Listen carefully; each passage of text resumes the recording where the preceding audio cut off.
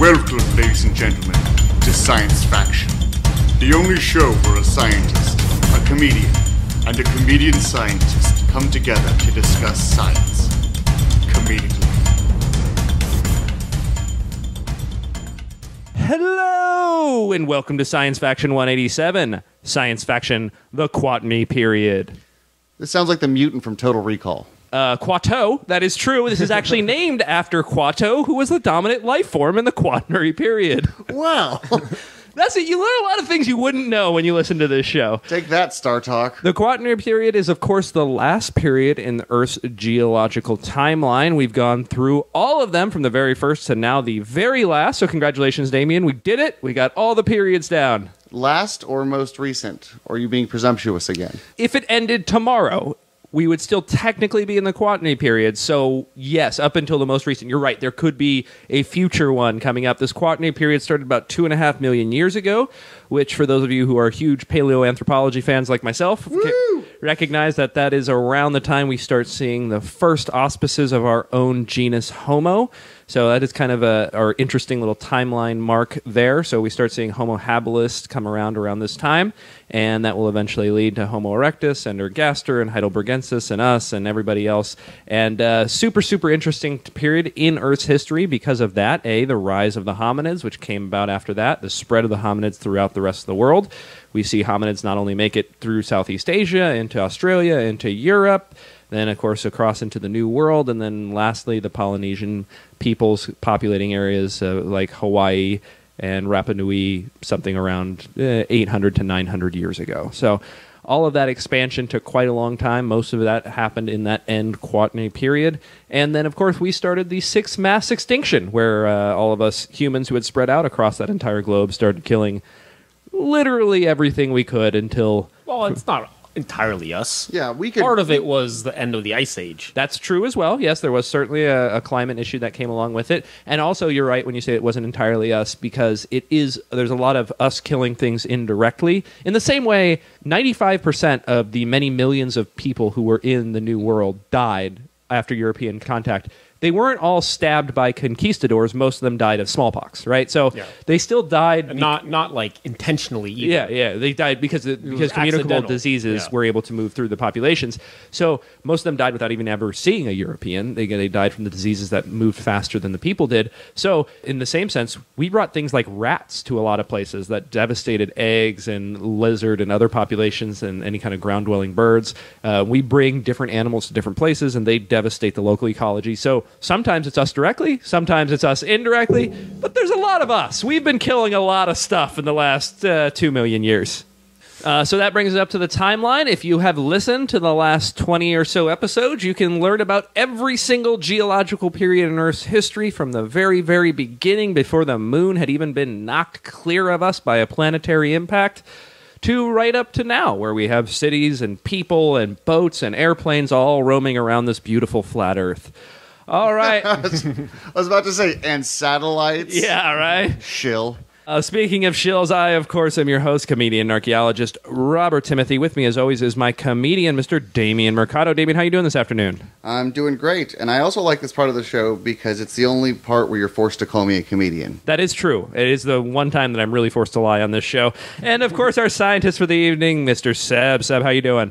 Good. I know I called you doctor last time. You got offended because you didn't get your PhD yet. Well, so I wasn't offended. You were offended. I was just being technically accurate. I had to do something recently, actually, because of that flat Earth debate. Somebody had listed me as a PhD in archaeology, and I felt the same way. I was like, stolen valor, not me. Do you go into malls wearing lab coats and everything? That's right. Try and get a discount. You should be giving me the discount.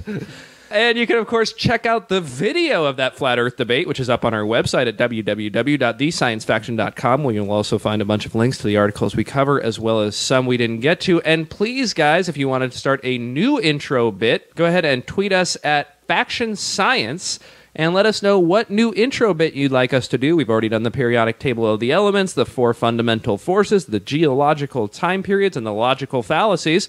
But what other small, quick, repetitive thing can we do that is crucial to scientific understanding and being an educated citizen in the year 2017? Let us know, and just like the person who suggested geological time periods earlier, you might be the person who authors the next science faction intro bit. There's still time to Bodie McBoatface this thing. 1 vote for euphemisms for cock, and he has to do it because there's no other ballot. There's no other ballot cast at this moment. Oh, how dare you! How dare you! Use democracy against Bobby. Okay, we're going to have to declare martial law on this podcast now. And we'll move right on to science articles.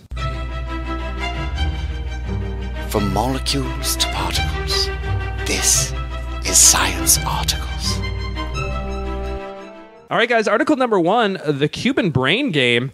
This is a super interesting article that came out. It kind of flew under the radar for as interesting a story as it was, in my personal opinion. I actually had to check a few sources to make sure it wasn't like a bullshit Weekly World News article. Is it like a mix of Sudoku and salsa? There's the Cuban brain game. Oh, I gotcha. Yeah. Stay on topic. It is similar to that, only involving the long-term maiming of U.S. diplomats. So the story is that apparently in the fall of 2016, at least 5 U.S. diplomats began experiencing unexplained hearing loss and other physical symptoms while serving at the embassy in Havana. Can't handle the mambo? Stay out of Havana. Havana Nights. It was so severe they returned home to the U.S. for medical treatment, and 1 diplomat will actually need a hearing aid. Why did they as a come result home? of their I thought injuries. medical treatment was amazing in Cuba. Well, first of all, they would be on a U.S. base there. They wouldn't be. They wouldn't have access to the rest of it. I wouldn't say medical treatment is amazing, though it is prolific and free, which is kind of nice. Similar to our military. But they don't have any resources. Not a lot. I mean, they have doctors, and they're not as well trained. It's like being in the military. Like I grew up under U.S. military medical care. Everything is free. The care is fairly substandard. It's not what we would experience here in a regular hospital. You're not always being treated by qualified professionals. A lot of times you have corpsmen instead of nurses and doctors, whatever. But in the end, it's kind free. of like alternative medicine.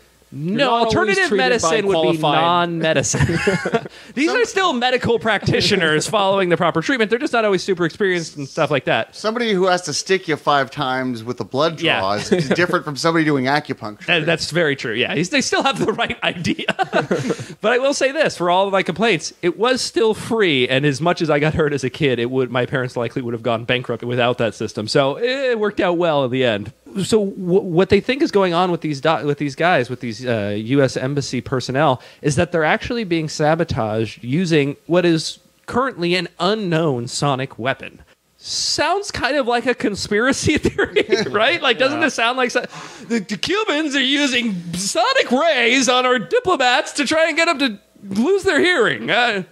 I'm picturing Fidel, because this was a few years ago. Fidel Castro himself walks into this. It was last year. Okay, well, Fidel Castro's brother, Hermano Castro, meets this Cuban mambo guitar player who can hit notes so high that can ruin ears and...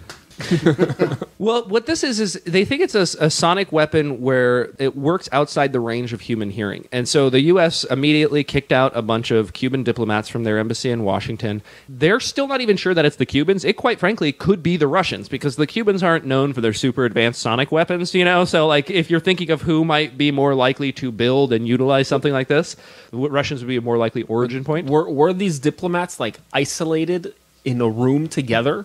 Well, they were in the embassy. So wouldn't it just be everyone in the embassy then? Anybody who was within a certain area of that particular device, right? So you'd have to be exposed to diplomats, secretaries, and people who were going in and out of their office. Right. So maybe it was just people in one wing. Maybe these 5 people all worked in the same part or the same area. Maybe you needed repeated exposure. We don't know yet. We don't know where this device was. We don't know if it's a targeted thing. We don't know if it was something implanted. I just don't in the understand embassy. the motive. Like what? Okay, so now you made the diplomats deaf. Right. So good question. One thing which I found really funny is that since like the 1960s, we've had like a spy versus spy game with the Cuban embassies where like we kind of spy prank them and they spy prank us back. This sounds more like 2 rival fraternities. It really back is. At each other Yeah. If they were state sponsored. Fidel rules. It was even worse back in the 80s when they made all those Cuban guys take brutal beer bongs, just like huge. It was like 3 funnels big. It was. That's why good Guantanamo, man. Getting hazed in Guantanamo was fucking terrible. By the way, also the name of the least likely country song ever. We're thinking they might be doing that to us. Either the Russians or the Cubans might be actually attacking those diplomats in that fashion. We only hear sound waves between 20 hertz and 20 kilohertz, so we have this narrow range. Same thing with light. We only see certain wavelengths of light, but you have to imagine there's this broad spectrum of both light and sound that exists outside of our ability to directly perceive it with our ears or eyes. So infrared sound waves travel at a frequency below 20 hertz, and we can't hear them, but the pressure waves can still go through our body, and they can still cause side effects.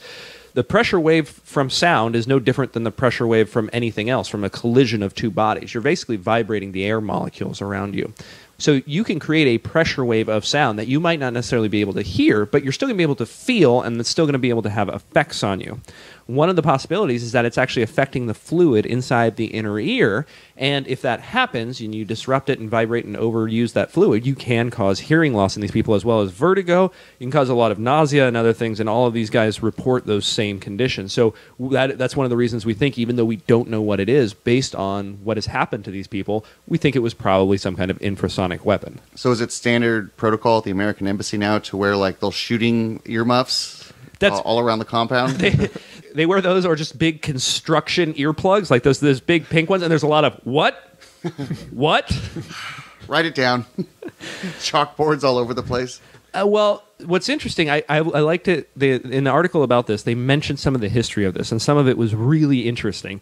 Again, this sounds almost sci-fi-ish, but like back in the 1980s, there was an engineer that started having this really strange feeling when working in his research lab at a medical manufacturing company. When he was in the room, he felt depressed, had some cold shivers, he had a feeling that he was being watched, and he would even see people like out of the corner of his eyes. He would have visions, literal visions in his eyes. He would turn around and he wouldn't see them anymore. So he was actually seeing things, and he couldn't figure out what was going on. What they ended up finding is that one of the fans in their lab, one of those laboratory-type, industrial-type fans, was resonating the room at 18.9 hertz, which is the same resonant frequency of the human eyeball. And the vibrations from this fan were actually causing not only the bad feelings and whatnot, but the hallucinations they were feeling, because it was actually vibrating their eye to the degree that they were getting kind of random nerve firings at the back of their eyes. That's freaking crazy. It means that with a janky fan, or even better, a well-tuned speaker, you could theoretically make people around you start hallucinating. Bobby, don't take the magic out of this. This was a haunted fan. Also, what he's not mentioning in the article was that the fan was never plugged in. You know what? Here's why I love scientists, too. I've made this case before about Albert Hofmann and the discoverer of LSD. Think of the perspective of the discoverer of LSD. He has formulated this chemical in his lab, and he gets some on his skin. He didn't ingest it. He didn't even knowingly get it on his skin. He just must have. That's the only thing we can assume. He's riding his bike home at the end of the day. He starts having hallucinations, visual hallucinations. You might think, oh man, he must think he's tripping out. No, tripping out doesn't exist yet, because LSD hasn't been discovered yet until he found it that day in his lab.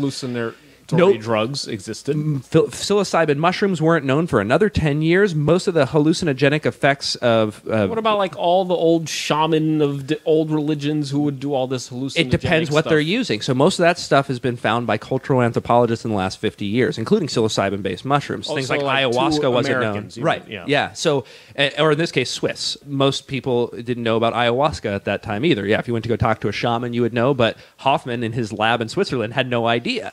And he's riding his bike home, has essentially the first known LSD trip in history. If he was most people, he would suddenly think God is talking to him. He is the special Messiah messenger. He needs to get the word out about, I don't know, riding bikes home, whatever it is. Instead, the fucking logical, cold-hearted scientist goes, I must have inadvertently got some of that chemical on my hand, which is now making me experience this thing, as far as I know, nobody has ever experienced before. That is science, and that is the same thing as this. This is what I like, is this guy, he's sitting in his lab, fucking ghosts are flying through his field of vision, and he's like, probably a resonant frequency from the fan. That's what I love about science. I love it because you never think of the easy, cheap, supernatural explanation. Everybody is always going for, what's the most rational, logical-based solution to this problem? I half expected like the Scooby-Doo gang or something to be behind this, and They pull the mask off the ghost, and it's the fan. Yeah, it's just the fan. So anyway, we've already known that low-frequency sound can cause unpleasant symptoms like sleep disturbances and nausea, but it usually doesn't actually damage the hearing because you're not registering it with your ears. However, if it is this type of focused low-frequency sound that actually can damage the liquid that's inside your inner ear, then it can, and we think that's what may have happened. Again, we've never seen this before in our own test. This is only something we can surmise might exist based on what we do know exists, and then start saying, okay, it's probably the Cubans or maybe the Russians or somebody else. Very interesting stuff.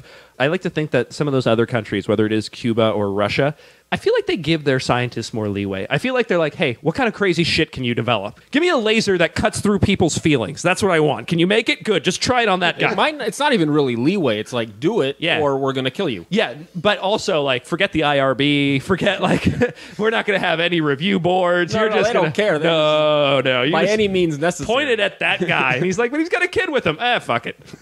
You're saying we have nothing like that here in America? You're saying, like, whenever a gifted grad student goes missing or is presumed murdered on a college campus, he wasn't actually abducted? I am saying and that. taken to a black site? Yeah. Seb, you're in danger any moment. All right, let's move right on to article number 2, Neuromyths Among the Educated.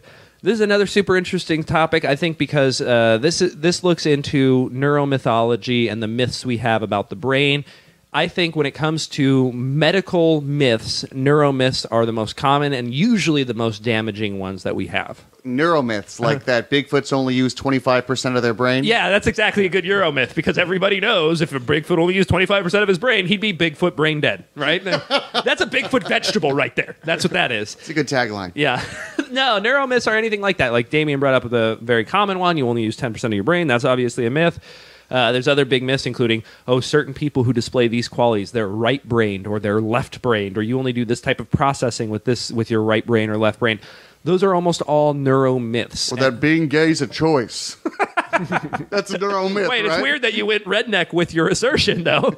I'm sorry, I meant to be a much more openly progressive redneck. That's My true. mistake. And these neuromyths, I would include things like vaccines cause autism in that, though that was not a particular one that was studied in neuromyths. That was a little bit more. Well, it's just myths are common. Why are Yes. they focusing on the neuro one? I think maybe because they have a special place. I think the neuromyths are particularly prominent in our culture because the brain is so mysterious. You know, it is such a powerful organ. It's also the thing that's the most different between us and animals. So it's the thing we would know the least about via relative anatomy. If somebody wanted to claim, hey, the tendons in your arm allow you to do this, this, and this, or magical ability, well, then you'd have to compare the tendons in a rabbit's arm and a chimp's arm and everything else. It's really the one thing that we don't have a composite comparison from that's anywhere near ours. You know, our brain is so much different than even our nearest relatives, the chimpanzees. Part of our brain. Yes, Like most importantly, the frontal cortex is so different that these the rest myths is the same. Well, not the same. The rest is very similar. Very similar, yeah. To a lot of other creatures.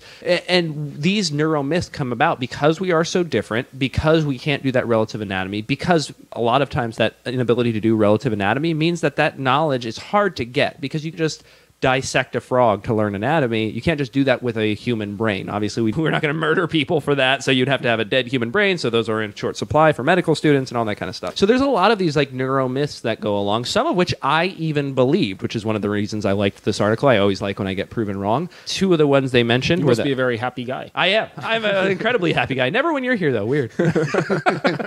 So, like, one of them was, do most people with dyslexia see letters backwards? And I would have thought that was true, but I guess that is actually a myth. And, in fact, there's a lot of transposition and other things They in the see vast... letters as numbers. Yeah.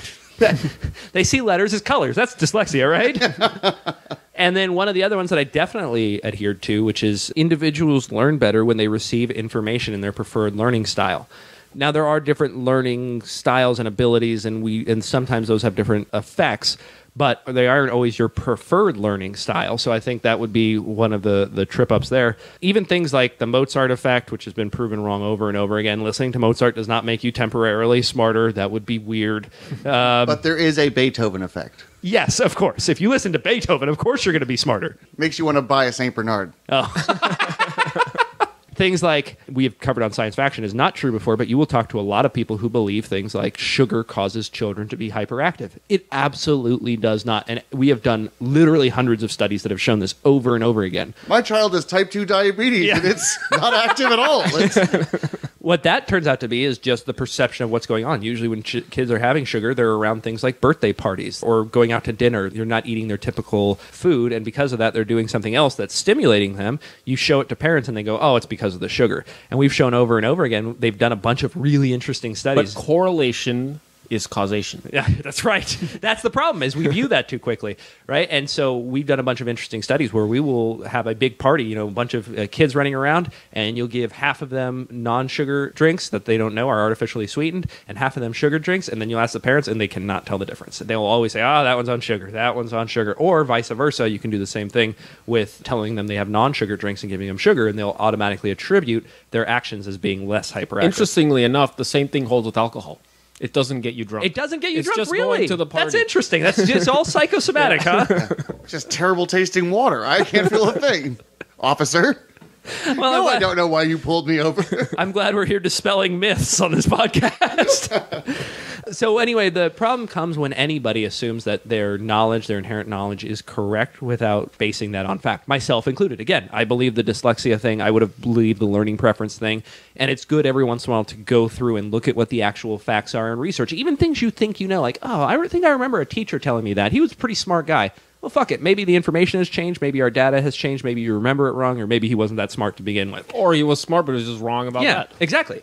And so all of that means that it's always a good idea to go back and double check things, and then to kind of embrace the idea that is behind science, which is there's nothing wrong with getting proved wrong. One of the problems, I think, is we have a societal idea that being wrong is somehow a problem, like getting proved wrong. There's a big issue with that. But in science, getting proved wrong is how you discover anything new.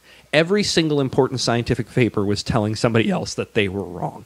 And until you get the idea of like, well, I'm just going to go with the proof, whatever I've been told doesn't necessarily hold weight. I need to actually find a justification for it. Until you're able to justify something like that in a way that's repeatedly able to be confirmed, like scientific peer-reviewed publication, then you're never going to get yourself closer to truth. You can repeatedly stated is often interpreted as repeatedly confirmed. True. Even You're right. with scientists. You're right. Outside, they'll be good at science in their specific field, but then outside of it, they act like anyone else. Absolutely. And that becomes, sometimes it's even worse because sometimes they're so used to being right in their specific field. And we see this with guys who are really good at one specific thing. And then all of a sudden they think, well, I must be an expert at chemistry, right? Because I did super well in physics. Whatever it is, those two are actually fairly related, so maybe you would be. But like, I'm a really good gas station attendant, which means I'm really good at politics. Yeah, it's very similar. But yeah, sometimes those people are even less likely to give up their beliefs because they are so confident in their own abilities in the other field that it kind of leaks into their confidence and it makes them unjustly confident in other things. You were saying that every scientist should want to be proven wrong, but Right. I mean, that we don't live in that world. I mean, isn't every scientific rivalry born out of somebody saying the other guy is wrong? Yeah, Yeah. it absolutely is. And a lot of times it becomes And a big dick scientists measuring are very contest. competitive. Yeah, absolutely. And it becomes a dick measuring contest of like, oh yeah, you're right, I'm going to prove you wrong, and back and forth. There's some pussy measuring too. We don't want to be Absolutely. sexist here. Absolutely. Rosalind Franklin never got the chance to push you measure. She was burgled. So when Damien gets involved, it becomes a taint measuring contest. I don't know why. Because I'm proud of my taint. Do I need another fucking reason? All right. So anyway, keep checking on those things you're not sure on. Always check whether or not you're right. I even had an instant in the flat Earth debate recently, which we of course just put the video up and advertised. The flat Earth debate where I said something. When I looked back on it, I realized that while it's mostly true, I was actually wrong in what I said. I was talking to him about how You said the Earth was round. Hey, mostly Seb, wrong. Seb, now you're wrong because he believes the Earth is round too.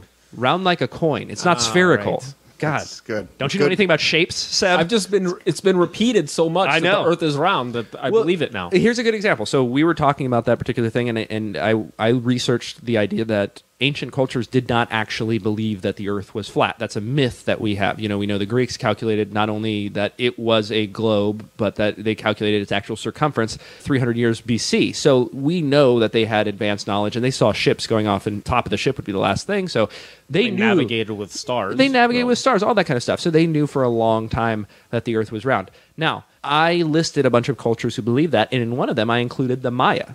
The Maya, a lot of people, a lot of researchers did believe in a round Earth or a spherical Earth because we have the Dresden Codex.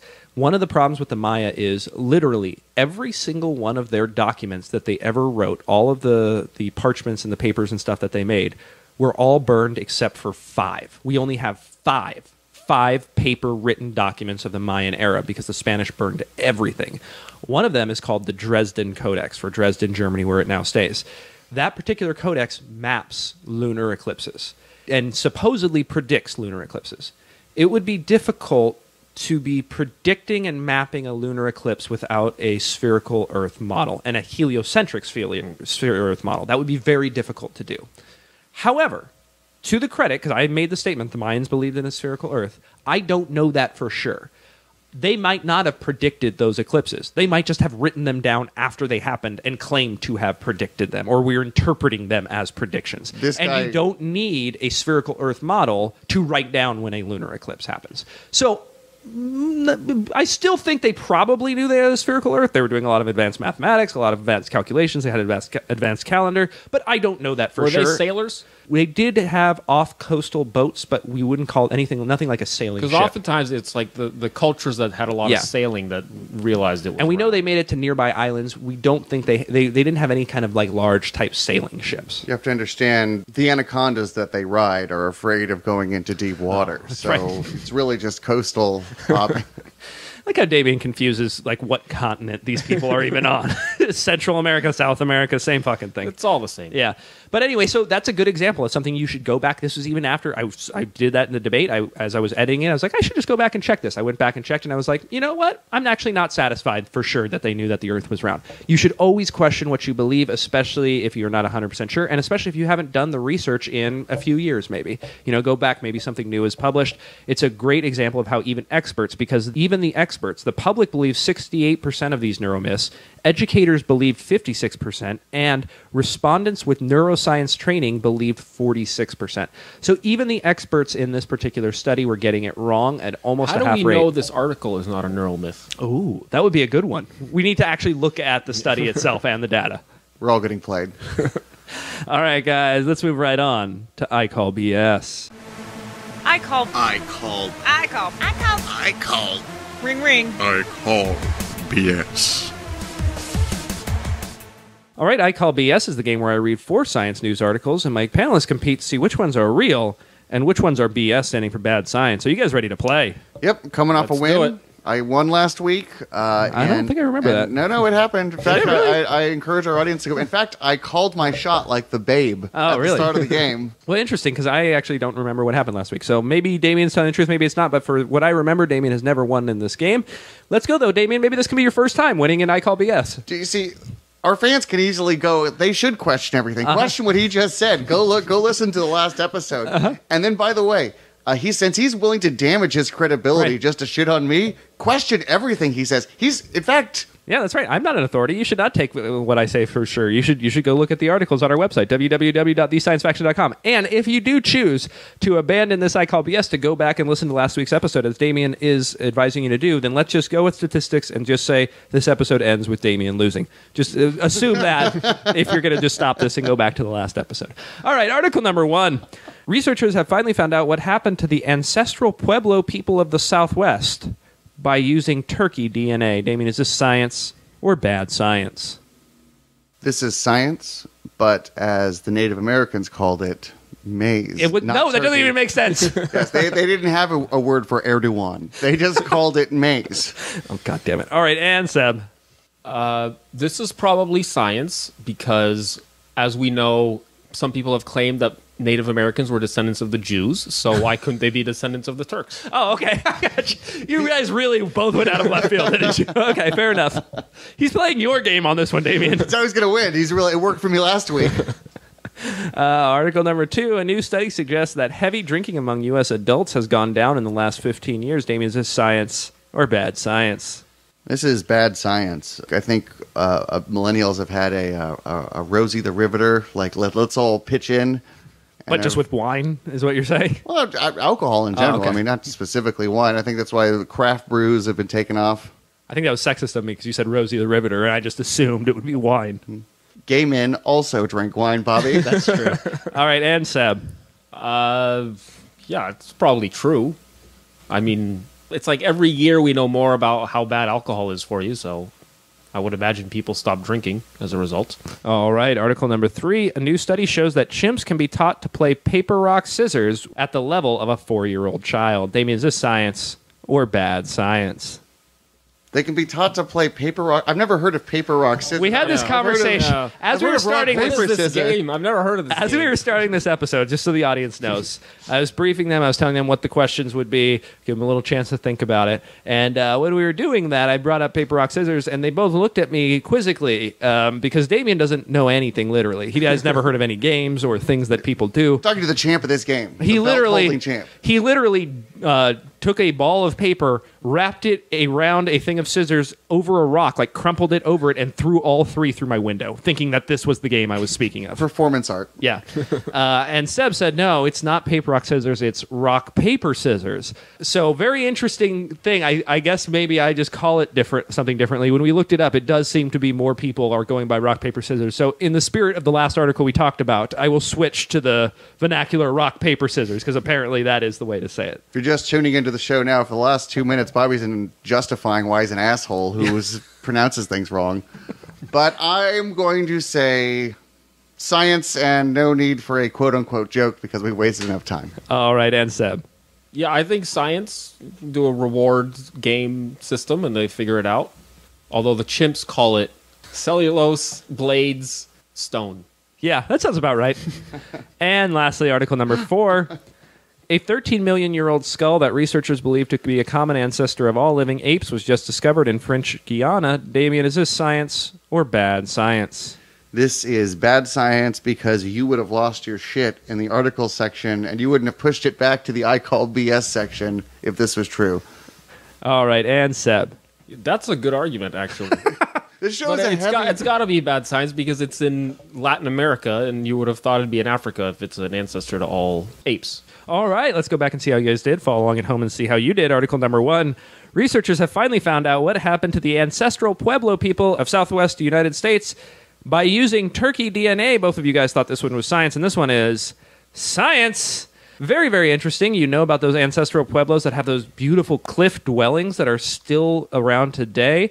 They're creating multi-story building, community spaces, and plazas. They had a very advanced civilization. They eventually got kind of pushed out by people that we would later call the Navajo. Most people don't know this. The Navajo are actually people that didn't get to America till after white people. They came down from Canada in the 1500s. And even though they now represent colonialists. I know. They represent the largest tribe in the United States right now, and white people beat them here, which is kind of funny. So the Navajo gentrified the Pueblo They did. people They out. really did. Except they had cooler built. The And of Pueblos had course, cooler white buildings and people stuff. are blamed for everything. Yeah, the Pueblos had way cooler buildings and way more advanced stuff. So anyway, long story short, they got pushed out around the 1200s, and we weren't sure exactly what happened to these people. And you might say, well, can't you do DNA Wait, testing? how was that after? Later, the Navajo later occupied that Oh, area, okay. so they pushed out the remainder that were along the edges and pushed So them they back. started pushing them out in like the 13th century? No, we never knew. We didn't. That's the thing. We didn't know what made them abandon their structures in the 1200s. So, sometimes we thought it was a drought that came by and ruined their crops. We're still not 100% sure what exactly pushed them out or where they went. At least They built the city on an Indian burial ground. Right. But now we have a pretty good idea. We thought for a while, based on some linguistic evidence and some other stuff, that it was likely that those people migrated to the northern Rio Grande Valley area. But we couldn't prove it. And one of the reasons we couldn't is a legal technicality that comes into play anytime you're working in the United States when it comes to archaeology and human paleoanthropology, which is that for the most part, the tribes will not let you do any testing on human remains. So we have plenty of skeletons of Pueblo people, but we can't go and test their DNA legally. Ironically, one of the things that come up is, like we said, that got replaced by Navajo people. Ironically, a lot of the times the people making the decision on whether or not we can test the DNA are Navajos, not the Pueblo people for whom those remains actually belong to. But that's just the way the law works. And so regardless, we can't test it and say, like, okay, here's the DNA of the Pueblo people. Now we see the DNA of that looks like their current ancestors here in the northern Rio Grande Valley. We've solved the puzzle. So we can't do that, unfortunately. And you have to kind of find these workarounds. One of them is the turkey, which was domesticated in North America, and these Pueblo people made really good use of the turkey. In fact, they had bred their turkey so specifically that by the time that they broke up in the 1200s, their turkeys, and we know this because of the turkey bones that we find at their archaeological sites, had a specific lineage that basically had some genetic abnormalities that were unique to only this group of turkeys at this time. We then can now look at the turkey remains we're finding of the people in the northern Rio Grande Valley starting in the 1300s and 1400s and see a continuity of that turkey lineage. So we know that at least the turkeys migrated from these Pueblo settlements in the southwest to the northern Rio Grande area. Likely that means that those people moved there as well, and those previous ideas are kind of confirmed a little bit. Again, not 100%, but this looks like very good evidence about what happened to those Pueblo people, though we still don't know why. Super, super interesting stuff. Perhaps their turkeys where they were jive. That was probably it. Article number 2, a new study suggests that heavy drinking among U.S. adults has gone down in the last 15 years. Damien says false. Seb says true. And this one is bad science. It's actually gone up. So they did 2 surveys. One was in 2001. One was in 2013. In the first survey, 65% of Americans reported that they drink alcohol. In the second survey, that number climbed to 72%. High-risk drinking went from almost 10% to 12.5%. The increases were especially steep for women, minorities, and those over the age of 65. And you might think, like, why is this happening? Like Seb brought up, shouldn't it be going the other way? We now have a better idea of how bad drinking can be for you. We're no longer in the Mad Men era of just, swilling booze all day at work.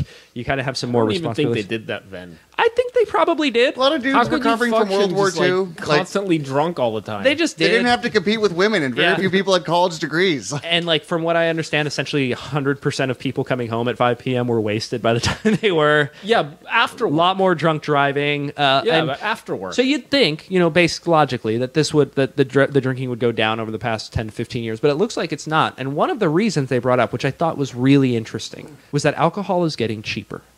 So we don't necessarily think about it, but as much now, but alcohol is getting way, way cheaper because alcohol distributors are having to compete with things like online wholesalers. And so all of a sudden you have people being able to buy 2 6-packs for the cost that it used to be for 1 6-pack, and you have people able to get really, really high alcohol percentage hard alcohol much cheaper. That's the one that's gone way down, like high percentage vodkas and gins and scotches. All of those prices have gone way down from where they were only 15 years ago.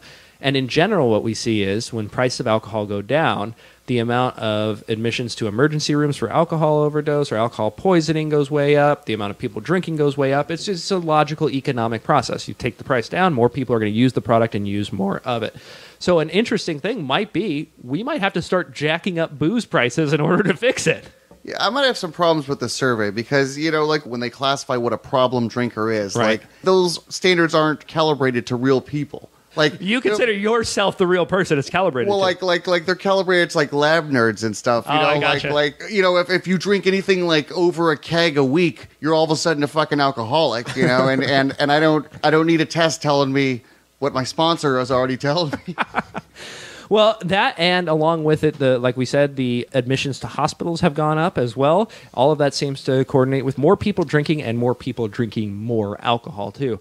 Hopefully that gets maybe evened out a little bit by all this legal weed stuff. Because, again, this was back in 2013. They haven't seen what's happened since Colorado, California, Oregon, Washington, Alaska, and all these other states have said, fuck it, you guys can all just smoke weed. Most of the time when that happens, at least studies from Colorado show, a dramatic decrease in drinking and DUI. Well, is booze still cheaper in those states? Yeah, but now it has competition. Now if somebody is like, oh, I'm going to go out and have a party, but maybe I don't want to drink, maybe I'll smoke a little bit, then they're probably not going to have it. And we've known from before, while it's not like weed is some miracle drug, you can still crash your car on weed. It's still dangerous to get super high and drive. No, impossible to crash your car on weed. You don't even have to drive. Yeah, just let it go. Hands off. I'm high and I'll be driving fine. And there can be health effects from the smoke itself, just like smoking anything. There can be health effects. While all that is true, over and over again, studies show that alcohol is a far more dangerous drug than marijuana. In fact, alcohol is one of the most dangerous drugs that we imbibe. It's right up there with heroin in terms of the problems that it causes. Yeah, which is why I gave up drinking recently myself, and I've just had to up my dose of prescription opioids. That is how you're supposed to do it in America. All right, article number 3. A new study shows that chimps can be taught to play rock, paper, scissors at the level of a 4-year-old child. Both of you guys thought this one was science, and this one is science. 7 chimps of different ages and sexes living in the Primate Research Institute in Japan were part of the experiment. They sat at a booth housing computer-based touchscreen and were trained to choose the stronger of the 2 options based on the rules of the game. So basically, they had an iPad on there, and they were teaching them how to play that way. These chimps basically learned how to play it. Now, here are some caveats. It took them longer than it takes a child to learn how to play. So even like a young child, a 3 or 4-year-old child, they can pick it up much quicker. 3 or 4-year-old child usually takes about 5 repetitions of the game. Yeah, this was in Japan? Yeah. Okay, you're comparing to Japanese kids. That's true. It's even hard. That's right. So, but these are also Japanese chimps, so... Much less feces on the touchscreens than if they were American chips. The kids picked it up quicker, but then they could play at the same level. Now, something really interesting happens between the age of about 4 and 5, where a child gets the cognitive ability to start playing the game better based on their opponent. They start measuring, okay, I'm not just going to do rock every time. I'm not going to do this. I'm not going to do that.